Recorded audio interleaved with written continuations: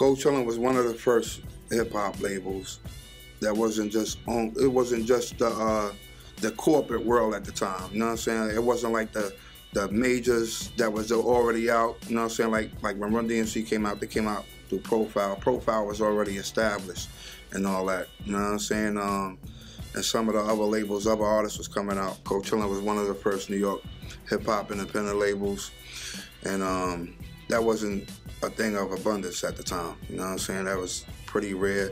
You only had like a couple other labels that would do that and make that much of an impact. You know what I'm saying? Outside of Def Jam Records. You know what I mean? Sometimes it's hard to just be an artist because you're so caught up watching the other artists do their thing. You know what I'm saying? Like, you became a spectator and a fan a lot of times.